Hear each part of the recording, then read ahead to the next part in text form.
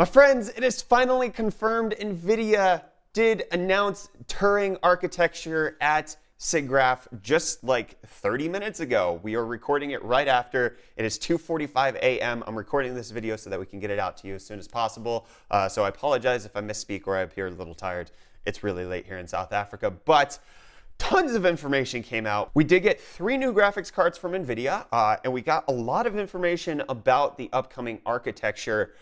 There's still a lot of unknowns and things that we have to parse through, so I kind of want to take this as like an opportunity for us to really just discuss what happened at SIGGRAPH, what they announced, what they didn't, and what's still left to come. One of the biggest things about this announcement was that Jensen said, and it kind of seems like it, this is the single greatest leap in one generation, and that this is on par with the development of CUDA cores for them. He went on to say a specific number that Turing is 6 times the performance of Pascal. 6 times the performance of Pascal. That is crazy. However, it's not everything that we might think it is or what it seems. We have to get to that in a bit. So one of the weirdest things that happened at SIGGRAPH was the fact that they didn't really talk about Turing. They didn't unveil Turing. It just kind of came as a side mention from Jensen. It came after he unveiled the new Quadro RTX 8000. He just happened to mention that it runs on Turing. Turing was not the focus of SIGGRAPH whatsoever. It was all about ray tracing and the new type of effects and lighting that you can get with these new cards, with the tensor cores, the new tensor processing, and everything that's going on there. We have new ways, apparently, of defining cards with things like giga-rays is now how we're going to define things, and tips, which I don't even know what that means. He wasn't very clear on that. I'm sure that there's going to be a more technical breakdown by somebody like Gamers Nexus in the future once we have better understanding of what the freaking heck a tip is. But apparently the new Quadro RTX 8000s has 16 tips. It also has 16 teraflops of traditional compute performance, which is basically not that much better than what we have. But one of the amazing things that we saw from our ray tracing performance was that at GTC, everybody knows the Star Wars demo that they showed off with all of the lighting and how it looked good. It was done in real time. That Star Wars demo was fantastic, but it was done with a workstation with 4 Titan Vs. They said, at least this is obviously we have to take NVIDIA's word for it, is that that entire Star Wars demo was run with a single Quadro RTX 8000. The highest end Quadro card replaced 4 Titan Vs. That's 4 $3,000 graphics cards beaten by the RTX 8000 in a way that was never before seen, and the pricing on the RTX 8000 is $10,000 as opposed to the $12,000 for those 4 Titan Vs, so you actually save a little bit of money because, as Jensen says, the more you buy, the more you save. So there's tons of performance there. There's the 16 teraflops of traditional compute performance. There's 500 TOPS of AI tensor performance. There's the 16 tips, and then there's 48 gigabytes of frame buffer on each card, and then when you use NVLink, you can have up to 96 gigabytes of frame buffer between 2 cards, which is actually just insane. If we look at traditional compute performance, what they showed was that Turing is about 25% faster as far as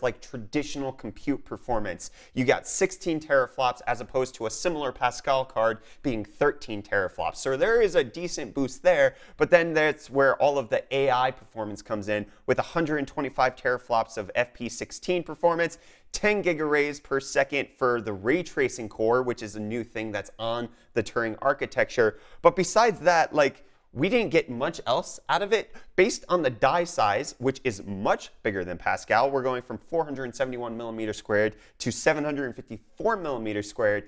The only thing that we can assume is that Turing is based on 12 nanometer architecture and not 7 nanometer. They didn't really discuss that. That was the strangest thing about this press conference, was that the architecture was not discussed. If we look back to the video that Adored TV did on this, it kind of makes sense. As far as process technology, 16 nanometers and 12 nanometers, they're roughly the same. How Turing is likely going to get its traditional increase in performance is by architecture design, which isn't going to account for a massive change, and then by increasing the die size, by making everything bigger so that they can fit more transistors, they can fit more things like the ray tracing core and the tensor cores to hopefully allow for ray tracing.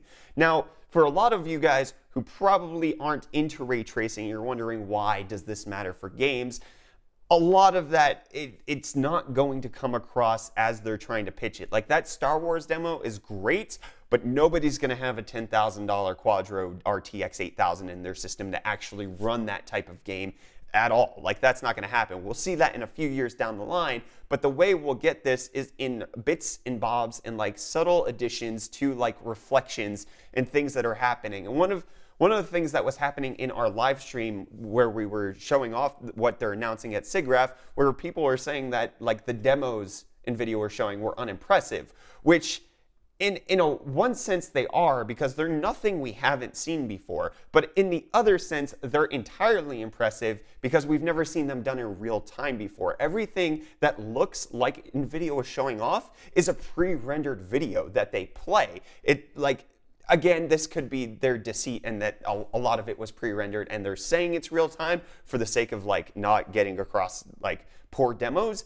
But if we take them at their word, which I think we potentially can here, a lot of it is done in real time, which is something that we just haven't seen before. It's a new impressive technology. Ray tracing isn't going to change how games play, and it's not going to make them look lifelike. Like a lot of the demos are not lifelike. They're still very cartoony almost. It's just like, it's a good technology to move forward, but the idea that Nvidia is pushing this wholeheartedly and exclusively, and the idea that they're going to separate their lineup into the RTX and GTX lineups makes complete sense after how much they pushed ray tracing and RTX at SIGGRAPH and not the actual technology or the architecture that they're basing all new graphics cards on. So then there's a whole bunch of talk about how this helps with like the film industry with Pixar and actually rendering out videos and replacing data centers, which all of that is great. And if you want to watch it, I'll leave a link to the live stream down in the video description, or you can click right up there if you want to watch the entire breakdown of Jensen talking about everything while I talk over him. But the thing that I think we can kind of take away from this is that for gamers, there is no chance that we are going to see a 6-time performance increase over Pascal for Turing. It's just not going to happen for gamers, because one of the things that they were saying was a 6-time performance increase was in the real-time ray tracing demo. So the Star Wars demo was run 6 times faster on Turing as it was on Pascal. But the sleight of hand that Nvidia pulled there was that we never saw the Star Wars demo on Pascal. We only saw it on Volta. Guess what they didn't talk about at all? Volta. There was hardly a single mention of Volta. I can't recall a single time where Jensen brought up the actual architecture that they're currently using. They just happened to talk about Turing. They didn't mention any roadmaps. We have no idea what's going on with the actual architecture. Turing could just be a refinement of Volta, and we have no clue. So the comparison of Pascal to Turing saying it's 6 times faster in real-time ray tracing, it's like, yeah, no duh, you didn't have tensor cores, you didn't have ray tracing cores. That didn't exist on Pascal. The only place it existed is on Volta. And if we take a look at the performance difference between the Titan Vs and the RTX 8000, that seems to be a 4 times increase in performance, which is nothing to sneeze at. But like a lot of that, we just don't have hard and fast numbers. I don't think we're seeing a 6-time performance increase in games. However, we might see 6-time performance increase gains elsewhere. We'll have to wait and see until we get them in our hands.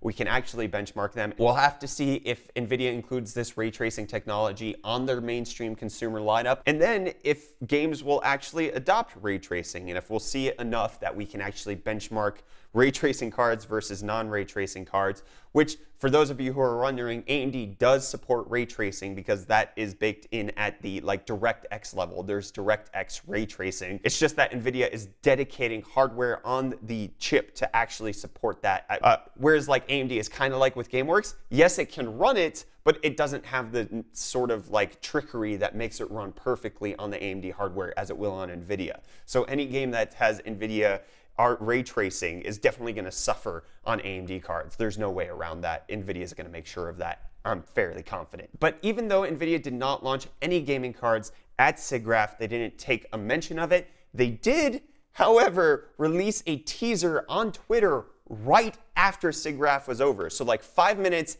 after their keynote was over, they released this hashtag #BeForTheGame teaser video, which shows off basically what looks like a new design on a graphics card, people playing around with it, and then like they kind of teased the shroud design, which could indicate that it is an open air cooler like we talked about with the leaked rumor on Friday's Hot News. And then it's hashtag B for the game, Cologne, August 20th, which is going to be that Gamescom stream that we talked about previously, which we will be doing a live stream here on the UFD Tech channel, so you guys can join us for that. And Nvidia has specifically said that is a GeForce gaming celebration. The SIGGRAPH live stream, there was no mention of what we were going to get.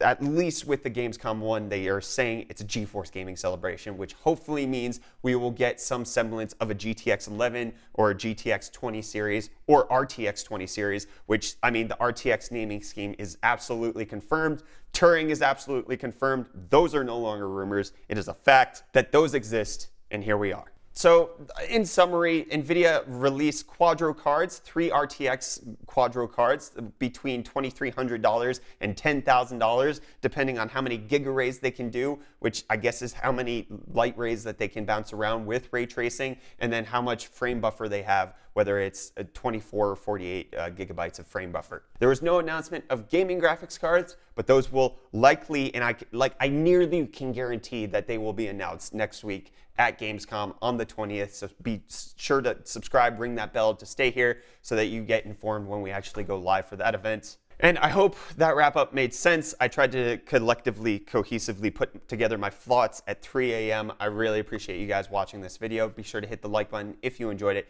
Please get subscribed to stay up to date on all of our tech-related content, including these live streams and all of that kind of stuff. I'm Brett with the UFD Tech channel. Thank you so much for watching, and I'll see your smiling faces in the next video. Love you too.